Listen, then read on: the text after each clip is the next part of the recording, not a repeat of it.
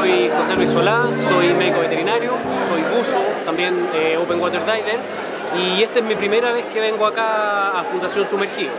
La verdad que ahora que vine y estuve y participé como voluntario, me voy con el corazón pero hinchado.